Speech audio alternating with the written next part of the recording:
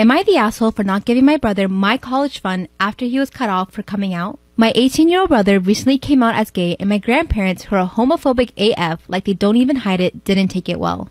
My parents obviously support him coming out, but my grandparents have cut him off financially. See, for all of us, my grandparents set aside separate college funds over the years. We don't necessarily have to use it for school, which was my case. I'm 27 years old and I had a son my second year of college, so I decided to get into an apprenticeship program instead and use that money for baby expenses and to save up for him. My girlfriend and I are managing well, working full-time. We don't touch that money at all unless it's for him. My brother knows I still have this money and he's asking me to help invest in his future since it was always a given that our grandparents would pay for his college. Our parents are well off financially, so he wouldn't receive much in terms of financial aid, but they don't want to cover for college tuition because he's an adult now.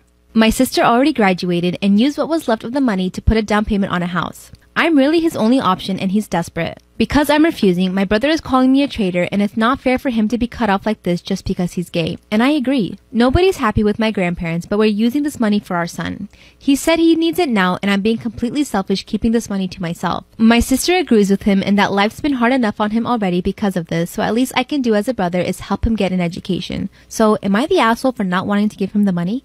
So me and my girls go to a little party and right away I see someone that I'm feeling, I'm like, oh, that guy's cute. And I don't know if it's a manifestation or what it is, but this guy ended up approaching me. So there we are, both talking, and honestly, he gave out a really good vibe. So I continued to talk to him throughout the night. So meanwhile, my girls are having a great time. I'm over here speaking to this guy. It's one of those times, guys. And that usually doesn't happen, but this time it did. And that's when you know I'm really feeling someone, okay? So I ask him, I'm like, do you have kids? Do you have a girlfriend? Like, what's your situation? He's like, no, I'm single. I don't have kids. So I'm like, boom, perfect. I'm single. I don't have kids. So he's like, well, let me take you out tomorrow. And you already know I said yes. I'm like, let's do it. So we exchange phone numbers. I go home. It's the next day and I don't hear anything from him. Guys, I'm running out of time, but like for part 2.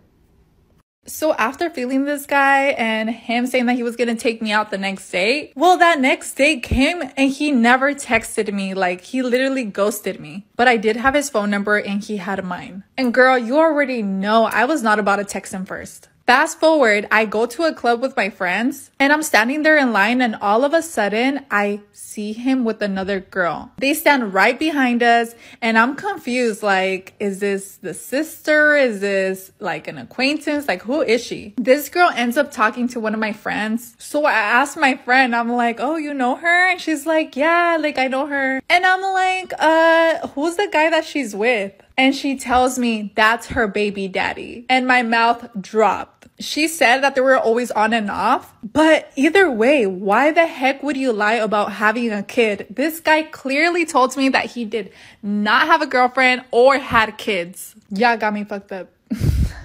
So me and my ex-boyfriend and my brother, we go to a work event together, right? My younger brother was around 17, 16 years old. So we start driving to the event and it's an hour away. We get there and we don't know where the location is at. They had given us the wrong location. So at the end of the day, we didn't get there and we had to drive back. So we're on the freeway and my brother's in the back and I'm on the passenger seat and he is driving my car. For some weird reason, he would never drive his car. So I touched his face and he got very upset. He started screaming at me and he's telling me that I could make him crash and all this and that. And I was like, okay, like that's true. Like, I'm sorry, And around this time, it's already 11 and 12 at night. And this guy just kept on screaming at me.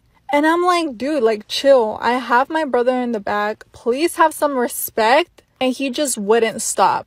I was like, this man isn't even my father to be screaming at me this way. And I was not going to take that disrespect. Like for part 2. My ex-boyfriend screaming at me non-stop and I have my brother in the back. And to be honest, it was very normalized in our relationship to scream at each other. But in this situation, I did have my little brother in the back, so I didn't want him screaming at me. So I keep on telling him to stop and he doesn't stop. So I tell him, I'm like, you know what? If you're going to be screaming at me, I don't want you driving my car. I don't want you inside. And he gets upset and he's like, oh, really? It's like that? And I'm like, hell yeah, it's like that. So he pulls to the side of the freeway and he gets off the car. And he was always very petty. He probably thought that I was going to be like, no, don't leave, don't leave. But I was like, you know what? I'm not tolerating this. So I go from the passenger seat to the driver's seat and I just leave. He can easily get himself an Uber or call his mom. So I drove off, and honestly, now that I'm old, I do not tolerate that type of disrespect. Absolutely not. Not today, Satan. So I was at my godfather's funeral, and after the service, they had food. So I was sitting down eating, and my mom comes up to me and she's like, hey, I want you to meet someone. And I'm like, oh, okay, who is it? And she tells me that it's one of her guy cousins that I've never met before. So I go up to him and I'm trying to be polite and I'm like, hi, nice to meet you. And he looks at me and he's like, oh, you're the girl that got kidnapped, huh? He tells me this in front of everybody. And I awkwardly just say, oh, yeah. And then I look at my mom like, what the hell? Then he asked me, he's like, so what happened out there? Why were you kidnapped? And guys, I'm already going through it. I don't want to sit down and talk about my trauma. And mostly because he's like laughing about it and like smiling about it like if it's funny. So I start thinking, I'm like, you know what? I'm not gonna be talking to ignorant people. So I just walked away. And my mom comes after me and she's like, you embarrassed me. And I'm like, girl, he should be embarrassed himself. He needs to read the room.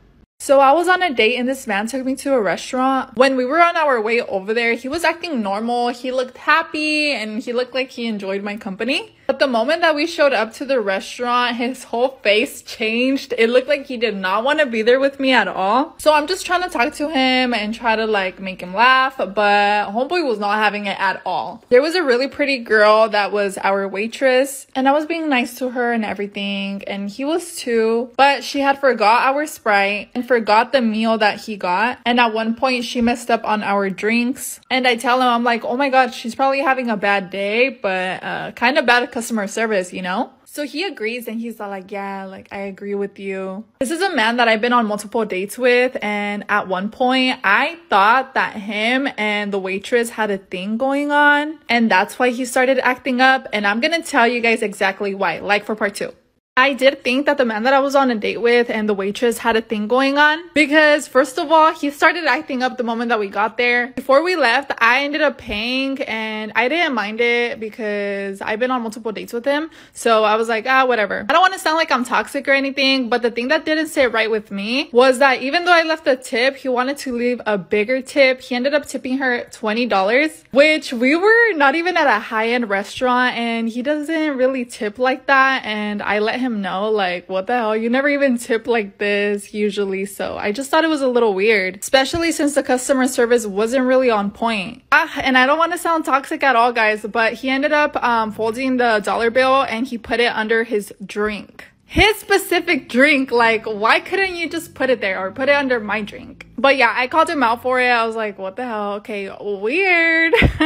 But guys, I could just be tripping, or maybe I am just toxic.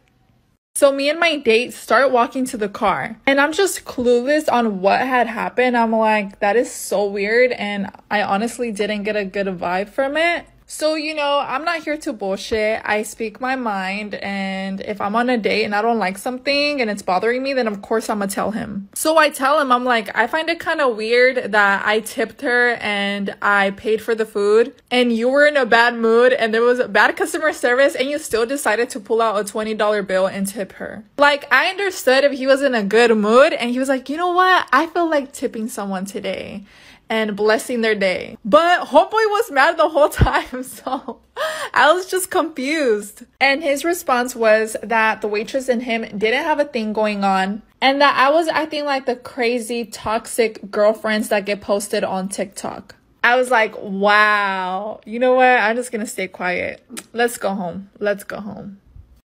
So I asked my mom if she was down to go to the store. I wanted to buy some clothing and she was like, yeah, let's go. So we ended up going. We were in the section where they have a lot of purses and we were just looking around, and she's behind me and all of a sudden I hear someone scream at my mom. It was a girl's voice and she said in a very loud tone, excuse me, move. And I think, let me find out, someone is talking to my Mexican mom that speaks Spanish only like that. I'm super overprotective over my mother. So right away I turn around and I look at this girl and tell me why she is my ex-coworker. And she starts laughing and she's all like, haha, did I scare you? And I was like, girl, no, you were about to get your ass whooped. Please never do that again and never talk to my mom like that. But after I was like, it's cool, girl. Just don't do it again, you know? Maybe she didn't mean it that way, but I need to let her know.